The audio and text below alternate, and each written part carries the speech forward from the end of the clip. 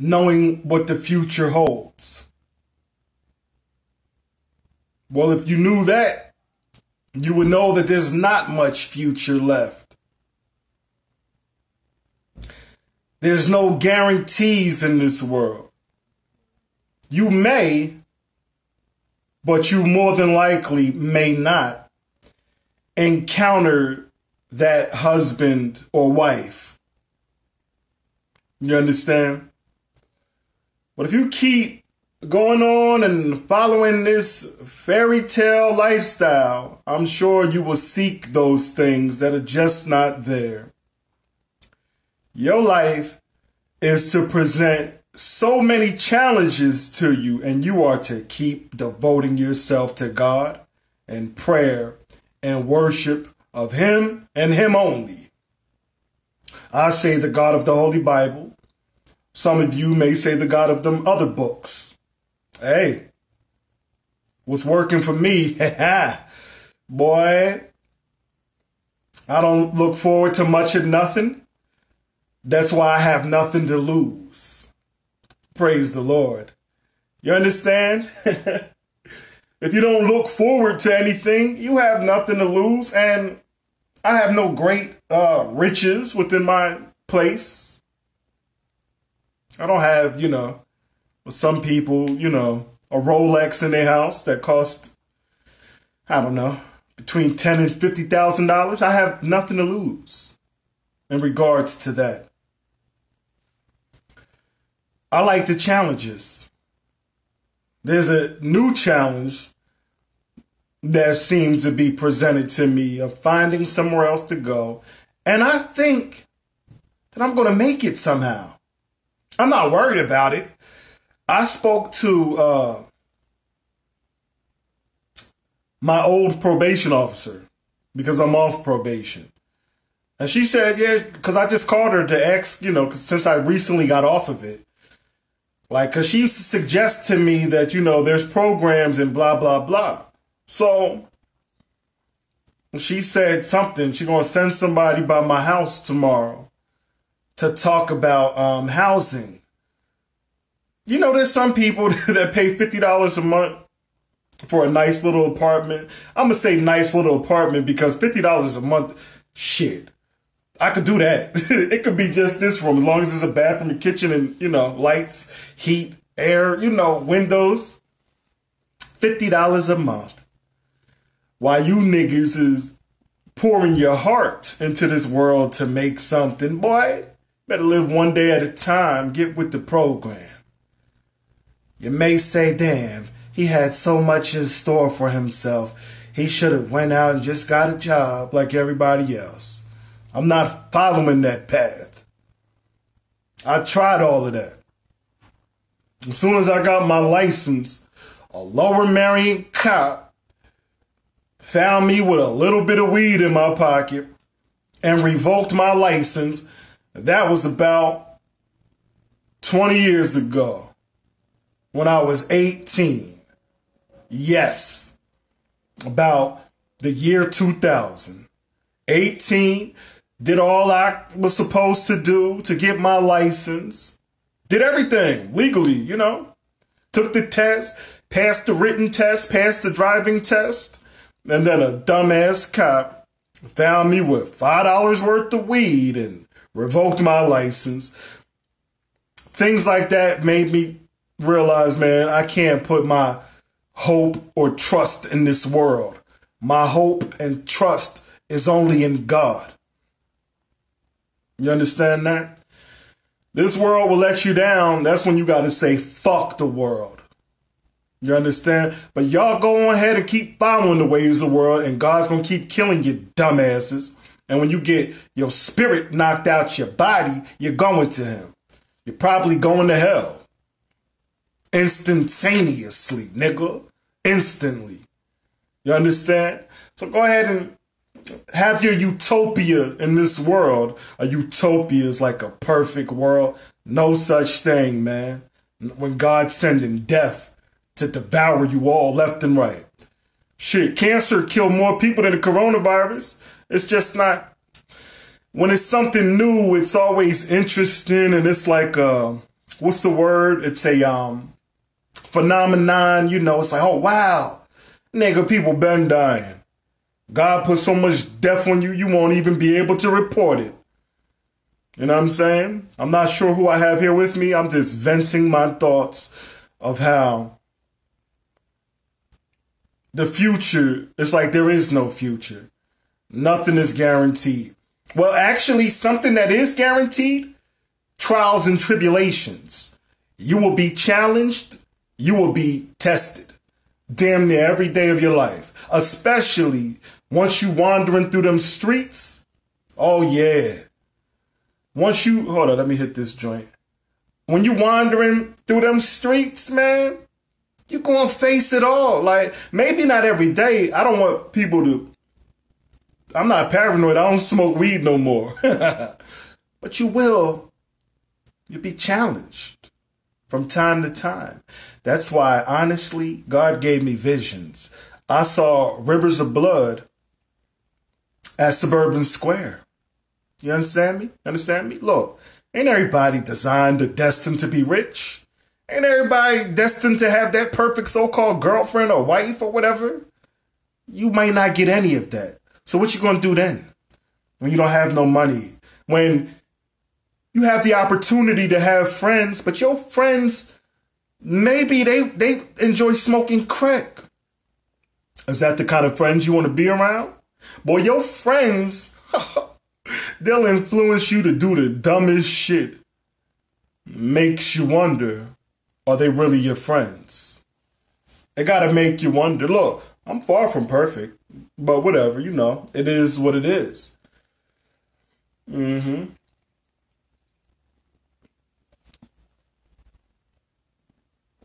Far from perfect, but I'm in good health, in good spirits. I even lost 5 pounds and I didn't even really have to exercise. I just stopped eating certain things 24/7. Wow, lost 5 pounds. This is a blessing. I could lose a little more weight. 260 pounds, man. I ain't got no business being that big, man. I got to get back down to 220 with stamina. And boy, I'll be a fucking assassin because that's the weight I was most of my life. At 250, 255, 260, I'm still strong. I ain't gonna lie. I ain't that super swift. I gotta catch you on surprise to give you some of this devastation. But once I lose an extra 30 pounds that I don't need, boy, I'll be able to bomb on any fucking body. And I don't mean it like that. I'm just saying. It's war on all sides. There's some fights, yeah, there's chances I could lose. You know what I'm saying? But you know, knowledge is power. The word of the Lord is sharper than any double-edged sword. So when I present these things to you, it's like I'm ready. I'm ready. You understand me? I ain't really concerned about nothing. That's how I live my life. The devil always throws something in there for me to worry about, and it always, like, at first, if I'm stupid enough to listen to the devil's lie, like I'm supposedly getting evicted. I mean, man, get the fuck out of here. Well, then, okay, then, well, don't you know, damn near, sadly to say, I've been in and out of jail. Man, look, what I'm trying to say is this. Sometimes I have a nice place to live, as I do right now. You see, everything in here works, you know what I mean? And then sometimes I don't. Sometimes I'm back to the dungeon. In and out, in and out. It's like, I'm not saying I want to go back to no jails or stupid shit like that, but it's whatever. Whatever. You know what I mean? Somebody try to harm me, I'm going to harm them and things like that. You understand? Y'all lucky I don't own no guns or nothing. Because I would have shot so many motherfuckers just for looking at me funny. Then I'd have been in jail for life. Up there with my boy that I went to school with, Jay West. Up there with my old head. What's his name? They call him Slash. Y'all know what I'm talking about. I know who I'm talking about. You understand? Praise God, I ain't never had no access to them things. My niggas, damn near half of my family own them things, but they know. Praise God, man. The devil tested me in a lot of ways, but the devil ain't never put no gun in my hand because I would have shot him in his fucking head. The devil tested me in a lot of ways, and you know, when my tests were of a human nature, like he throwing all these girls to me before I even knew that he existed. Yeah, I'm gonna hit that, talk to that girl, hit her up, holler at her, jump on her. You know what I mean? When she's jumping on me, lust.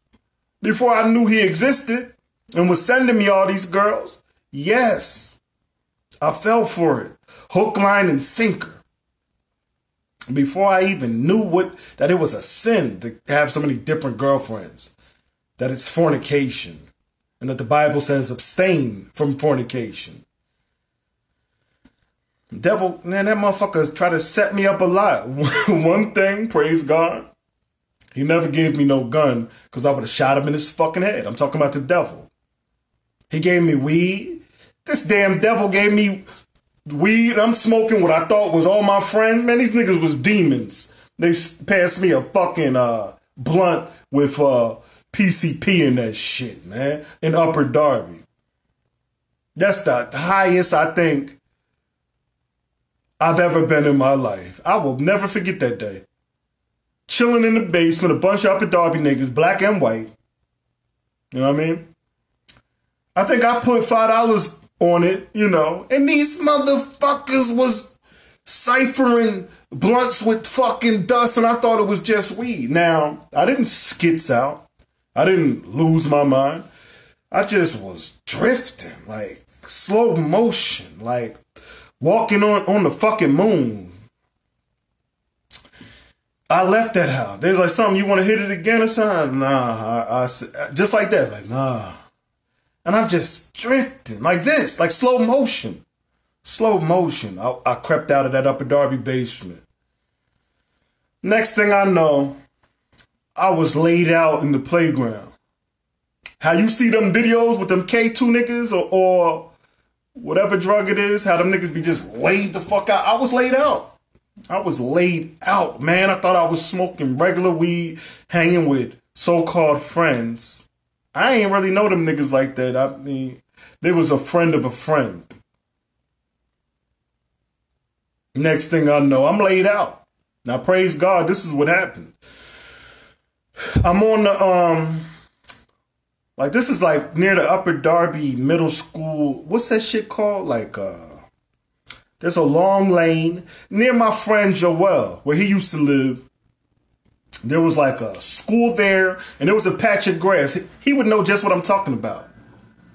I can't describe it because I'm not from there. I wish I could name it. I know I could look it up and find it. The moral of the story is I was laid out in the grass, laying there, and it was a hot day, and the sun was beaming on me. I'm laid there like I can't fucking move. I'm stuck. I'm not even enjoying this so-called high. Praise the Lord, though. Guess what happened? That sun was beaming on me for a good 5 minutes, maybe 10 minutes. And something about it, it woke me up. The sun beaming on me like that, laid out like, you know, the sun's going to always wake you up. The sun is going to, and that's what it did. Praise God. It's like I was in a coma kind of high on that fucking angel dust. PCP. And I didn't even know it was that, nigga. I thought it was just weed. I don't even remember the taste. I thought that shit was just weed, just like everything. It had weed and it had angel dust in it. Thought I'm just smoking weed. These motherfuckers. They must, you know what I mean? They was demons. Only a demon will smoke angel dust on the regular. So I'm laid out in the middle of Upper Darby. You know, trees and grass, like a little park almost. I'm just laid there on my back.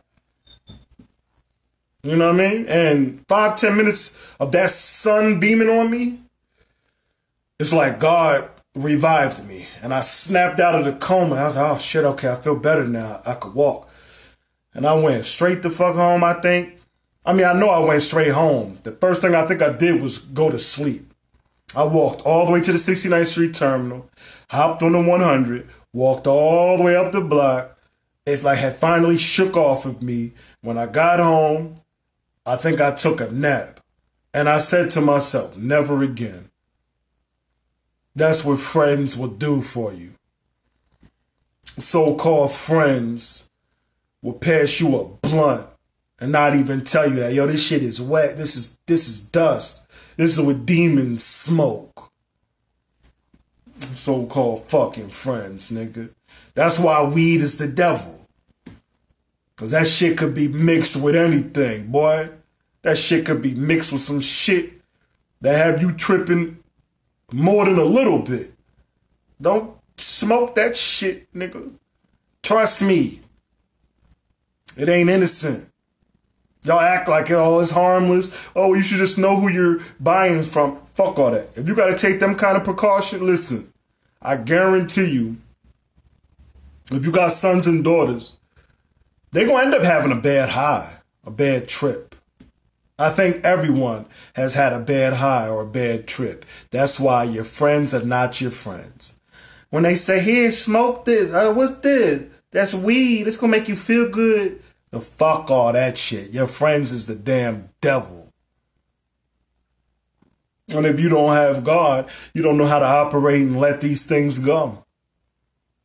And the end is near. You understand me? My sanity is completely intact. I've never had to go upstate like a lot of these niggas. You got niggas that so-called never really smoke or drank. They were athletes in the community of Ardmore or whatever. Niggas done robbed banks. Fuck is you doing that for? What you, huh? I thought you was a good person. You got niggas that did the damnedest things. And these are supposed to be your friends.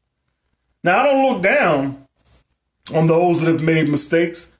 I'm just telling you, your friends ain't your friends.